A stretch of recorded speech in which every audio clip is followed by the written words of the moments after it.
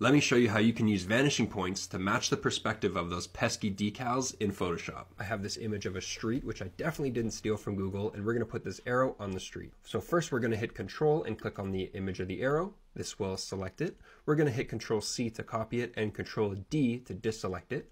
We're going to hide that arrow, click on our street layer. We're going to make a new layer, and we're going to come up to Filter, Vanishing Points. Inside Vanishing Points, we're going to draw out our initial grid.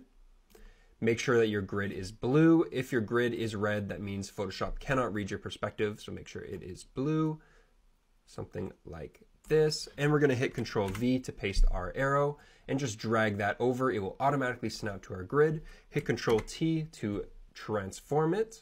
We're going to just scale this down a little bit, right like so, right there. Hit Enter, and that is okay.